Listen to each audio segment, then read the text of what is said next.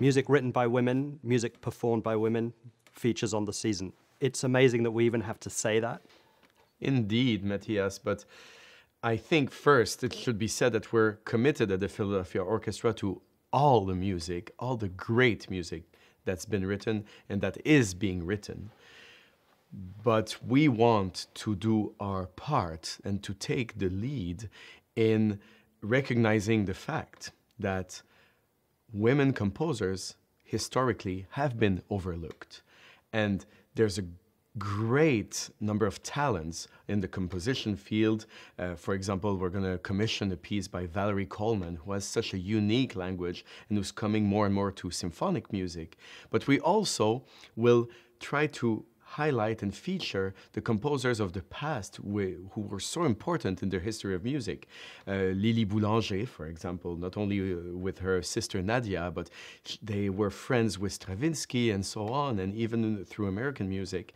And even before this, a few decades before, there was Louise Farinck, who was in Paris, was a very famous composer at the time, and sort of became forgotten afterwards. And we decided that with the sound of our Philadelphia Orchestra, that would be great to feature them and many more, of course.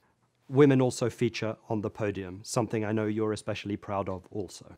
Yes, we're committed, as for the music, to also in the musicians, the best soloists and the best conductors of our time gracing our podium. And it was traditionally so associated with men to be a conductor, and this is actually has no place in our world. And we have so many wonderful women conductors in our time, and many of them will come and visit us as guests. Many have been, but many will be also making their debut this season. It's wonderful to hear of your strong commitment to total inclusivity on our stages and on our programs. Maybe we'll be past this debate next year. We hope so.